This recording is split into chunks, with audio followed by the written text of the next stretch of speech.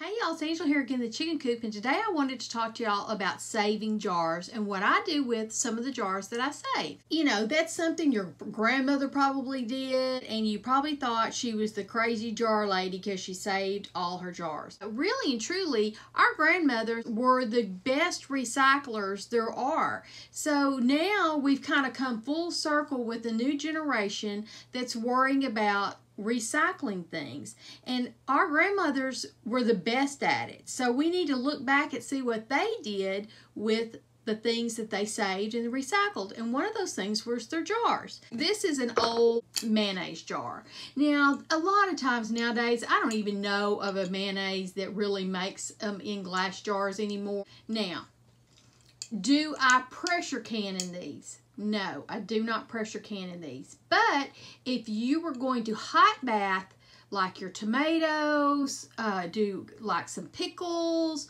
things like that, that you could just hot bath, or that you're just going to have like a refrigerator, something in there, you're just going to make pickles just for to be used, and then they're going to go in the refrigerator, you're not going to store them, they're just to be used up. You can use these jars. These are wonderful jars. The good thing about these jars is a regular canning lid will fit on these. There you go. So a regular canning lid will fit on these jars.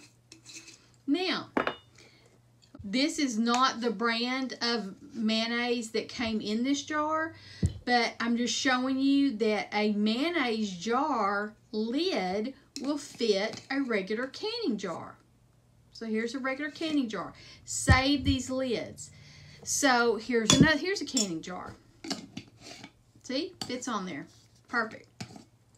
You can buy these lids that are like this for saving in your jars, like putting them in the refrigerator, so you're not having to put this metal ring that would probably end up rusting and stuff, or your metal lid on here. You can save that for another purpose and save these lids and put them on there for when you store them in the refrigerator.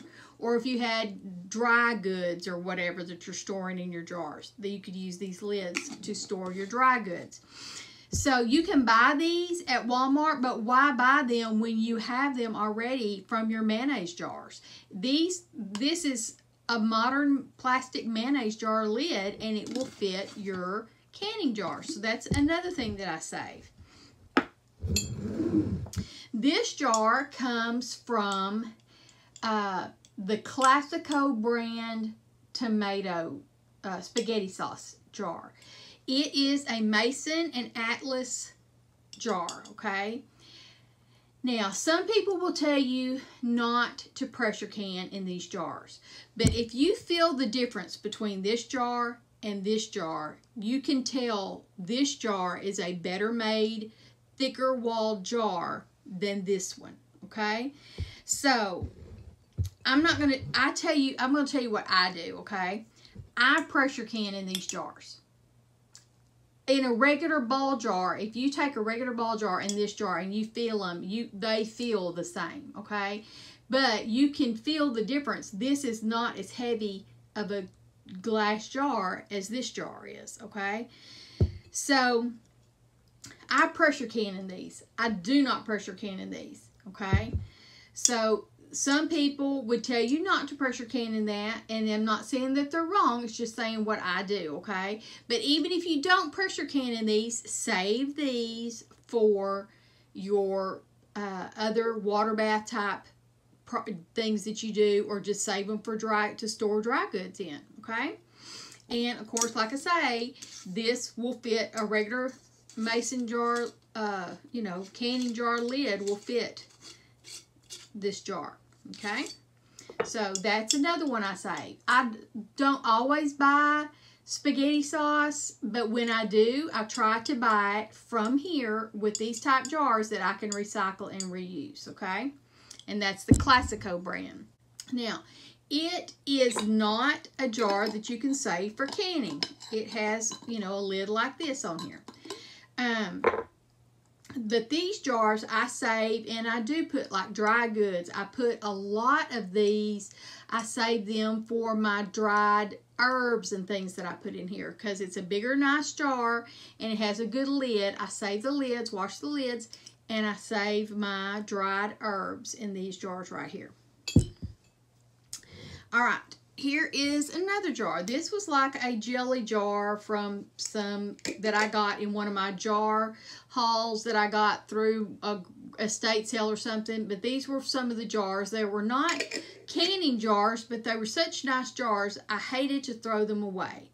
Now, my mother-in-law, when she made her jelly, she made a strawberry jam that she called a freezer jam. She put it in the freezer. She didn't pressure can them, process them, water bath them, nothing. She just made the jam and put it in the freezer, and she called it freezer jam. Well, these jars like this would be something that you could do for freezer jam because the preservation is the freezing. So you could use this as a freezer jam. You could use this for any kind of herbs or anything that you wanted to save. There's lots of different uses, but this would be a jar that would be a good for saving for something like that. So I saved those jars, and especially the ones that had lids that fit them.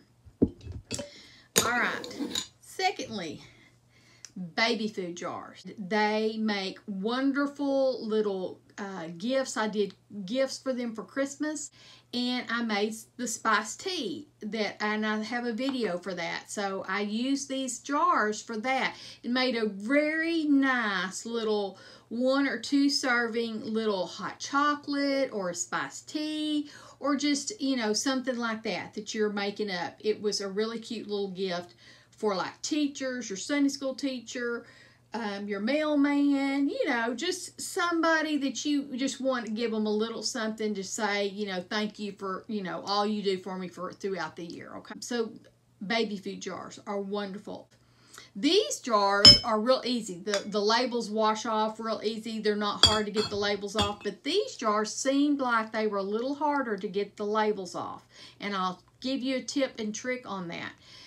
If you will wash them off as best you can, and then rub vegetable oil on there. And I had some vegetable oil that had kind of gone bad, past its due date, but I saved the oil to clean my jars with. And so I would rub that vegetable oil on here, and it would get it off so easy, so quick. So rather than buying like Gooby Gone or anything like that, yes, those work, but you're spending money, and I had oil that I was going to have to either throw out or do something with, so I saved it to take my labels off of my jars. That I have found that is the best thing to get your labels, your gooey labels, off your jars. Also, I've used these as decorative things. I put some just twine, hot glue some twine around the top, drop a little candlelight in there, and you have a little decorative jar.